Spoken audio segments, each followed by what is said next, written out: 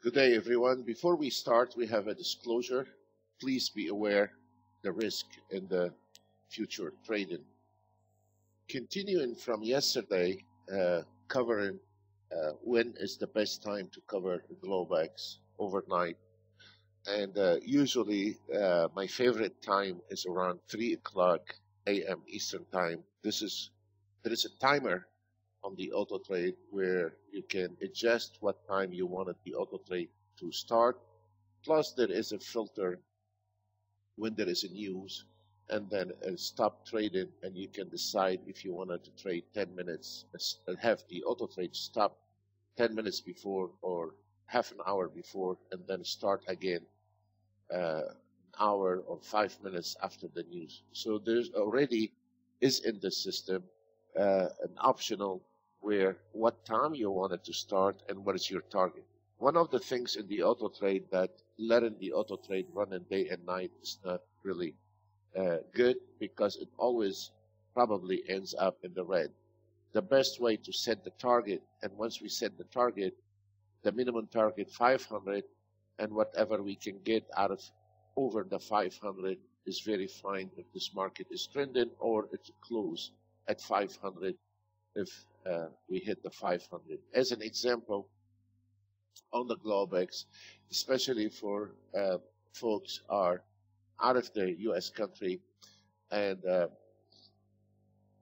like Australia, Philippines, Korea, or European time, at 3 o'clock Eastern time, it is really a good time to start your Globex, middle of the night. Right now, before the markets open, I just want to show you, we still have a lot of trades has not closed. We have a NASDAQ, we have a DAX, we have a NASDAQ 1100, DAX 434, and then YM 235, another YM, and then here we have just an entry on the CL and an ES. So usually around 3 o'clock in the morning, there is a very good, nice trend, especially the CL for guys have money, or the YM for the ones have less money. So all those auto trade, if we notice, they started all after 3 o'clock in the morning. Let me take the ES, which is most traded instrument. We started at 3 o'clock, and then at 3:52 we took a trade, long, a small one, and then we hit one more trade to the downside, and it was 850.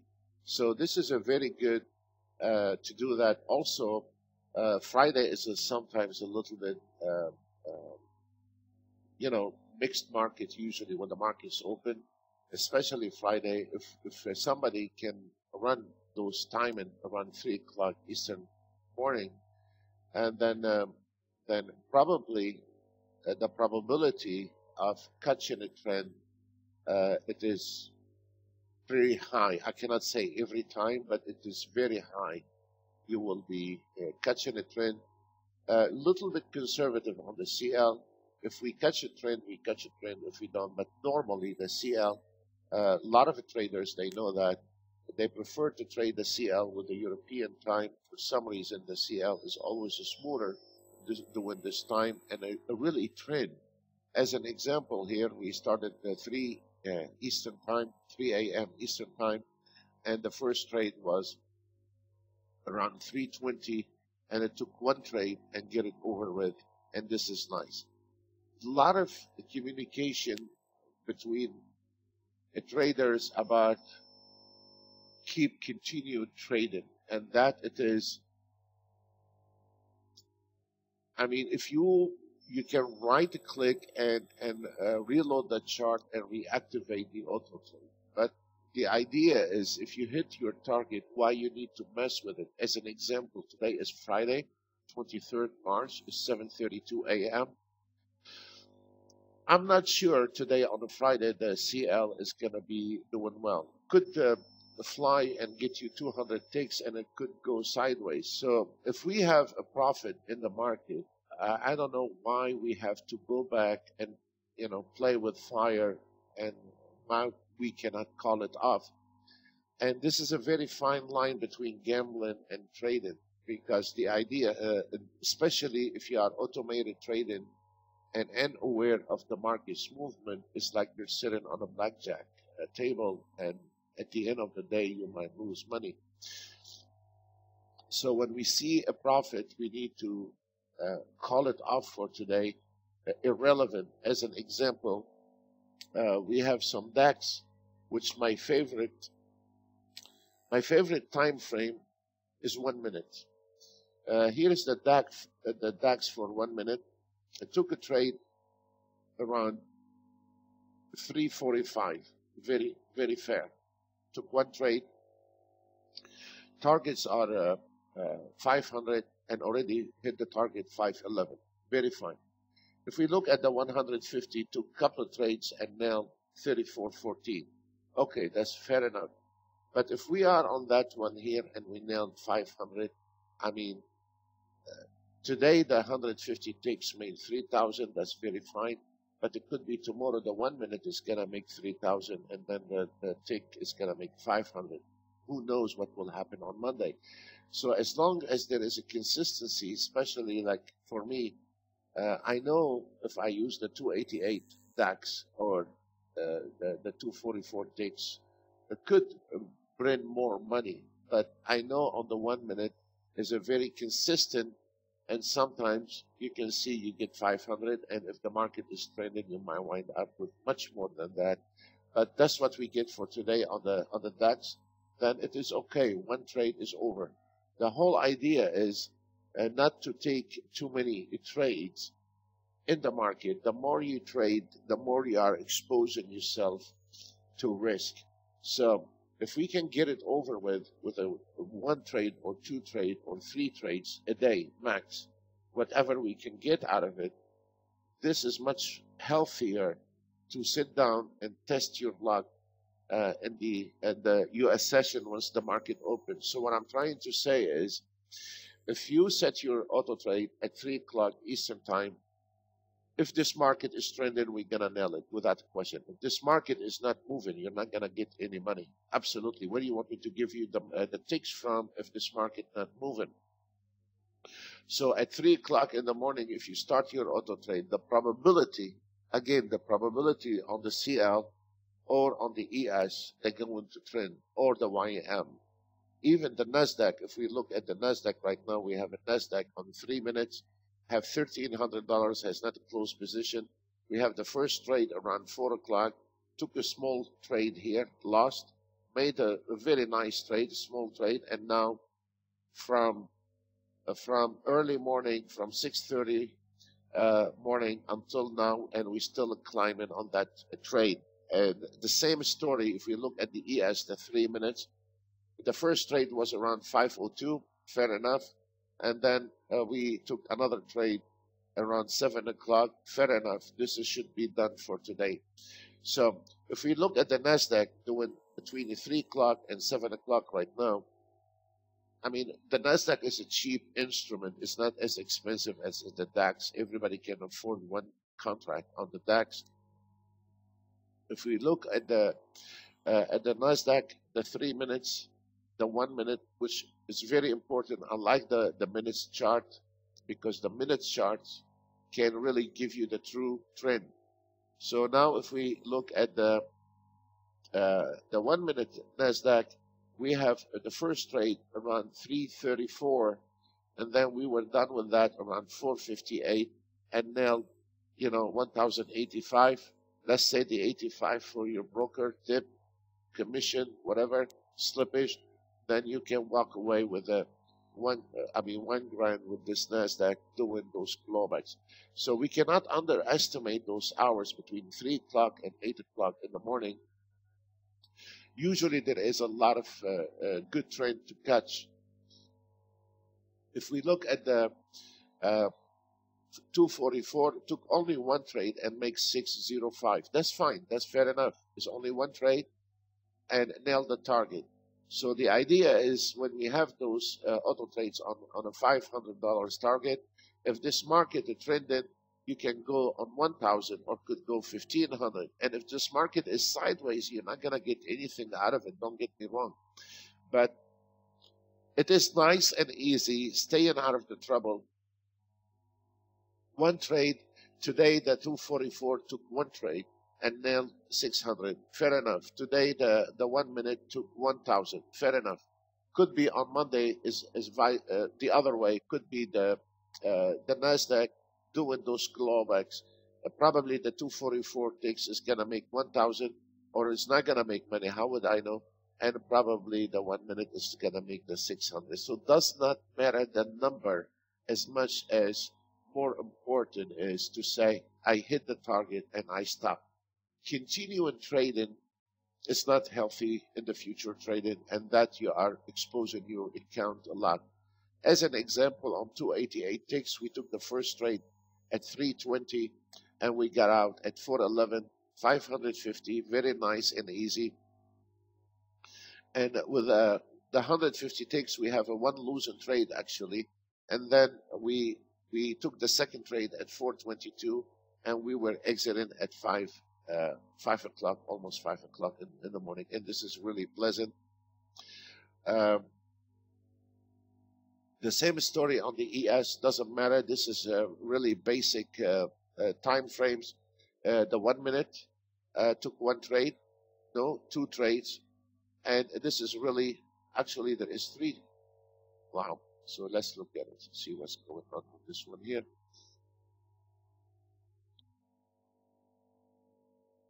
The first trade was at 321. We lost the first trade. Okay, fair enough. The second one almost broke even. Fair enough. The third one took a short at 37, exit at 34. This is a very nice trade. And then we took one trade from 32.25 all the way to the 26.27. This is a very nice trade, and it was done and over. 562, you walked away with 550. This is not bad at all, you know. So it's done and it's over. So why I need to trade when the market is open? There is no reason to trade anymore when the market is open, not unless if you are willing to take your chances, and probably you will make 1,000, or probably you're gonna give up all your profit what you have earned in the morning. This is the main problem with the auto traders, that they don't protect what they earn. If you started around at 3 o'clock in the morning, you nailed whatever you can get out of that market, whether it's 500 or 3,000 or 2,000 or 1,000. If you're going to reload those charts when the market's open today, nobody knows, because those questions that were asked yesterday by one of our customers, he said, can you tell me if the Nasdaq is going to make it next week? I don't know. I don't have a crystal ball if the Nasdaq is going to lose 2 days or 1 day. I don't have a crystal ball. I wish I know that. So as we speak right now, I don't know if today on a Friday, and we had a beautiful run yesterday. All the auto trades hit targets yesterday. I'm not sure today is going to be a very nice, smooth trading after those profit taken. It is going to bring some volatility in the market. So if we nailed 500 or 800 on the YM, on the 1 minute, we nailed 800. Should I risk it and give it up, especially on Friday, and go ahead and ruin my weekend over it? No, I should not. So this is the way we have to think about management. If we look at the CL 1 minute, I concentrate on the 1 minute, folks, because if your auto trade does not work on a 1 minute, it is does mean piece of garbage.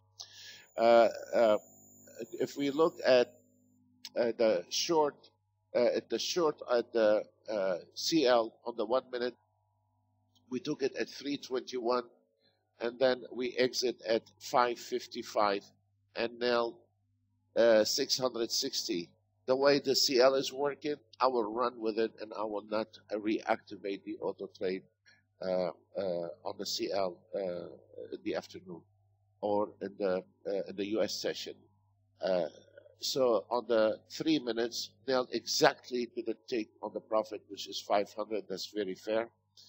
On the YM 288 ticks, we took one trade, and this is very important. It does not matter what is the amount, is what time we took those trades.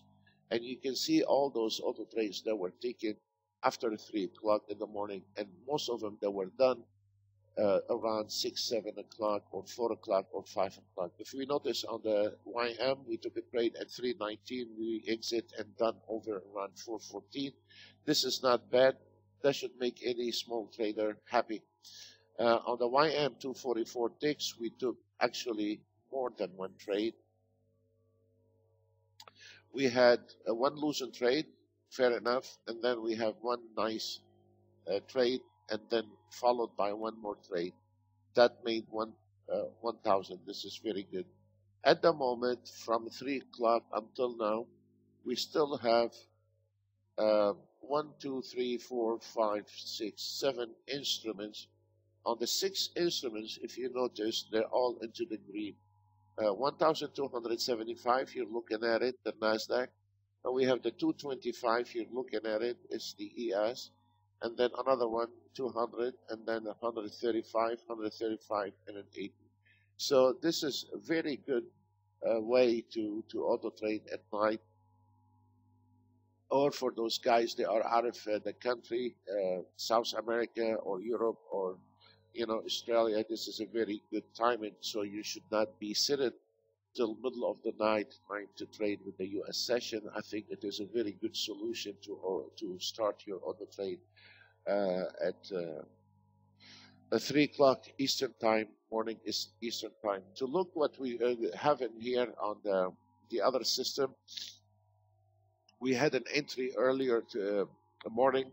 The entry was 26.31.50. The target was 26.40, and is already 19 ticks in that trade.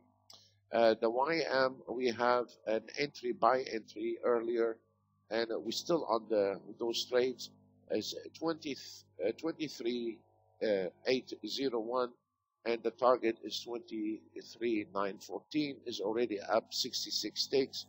The NASDAQ buy entry was 66.35, and the target is 66.63, which bring 74 ticks to this one. The CL, we had a sell entry at 65.03. The target is 64.44. This is bringing 54 ticks. And then you have the Treasury bond 44.30, and the target is 44.18. By looking at the bond to the sell position, it seems like, and the ES is going to the long position, seems like we are going to open to the long side. Russell, we have an entry at 15.36, and then the target was 15.43. We just hit the target on the 6E, and if you look at the 6E, it was nothing. It was 15, 16 ticks. And this is really nice. Let me look at the chart. We can look at the euro dollar, and you can see barely touched.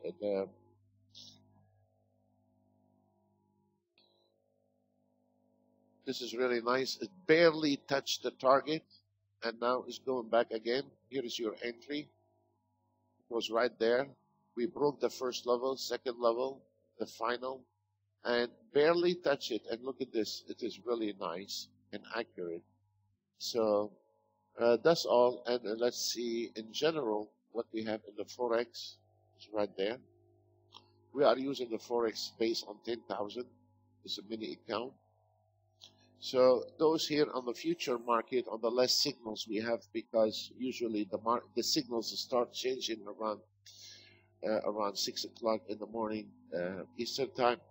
So right now, based on the less signals, we have around 253 ticks based on the less signals on the price action entry. Folks, please be careful. It's a Friday. Could be a little volatility today after a huge run yesterday. It was beautiful yesterday. All the charts, everything was hitting and over-hitting targets. It was a really beautiful day because the market is moving. Once the market is moving, everything starts shining. So we hope today we will have a little direction, and I'll try my best to go live in an hour or so, and try to highlight what's going on in the market today, and then we can follow the signal entry to share it with some other traders. Yesterday we shared our signals, and I received some emails. There is some guys follows those signals, and they were really happy with it. Yesterday, when we were doing this live, some of the traders took the ES and the YM and the Nasdaq, followed the signals, and they sent a thank you letter, thank you back, and again, when we are going live, it is on your own risk. Please do not hold me responsible for it. We're not getting paid for it or anything. We're just trying to help traders to get a second opinion. You're very welcome to it, but please, we are not responsible for your trade, and we are not even trying to promote anything when we are going live. We are strictly trying to analyze what's going on in the market. Folks, that's all what we have, and I'll try to go live within a couple hours, helping whoever needed help. God bless.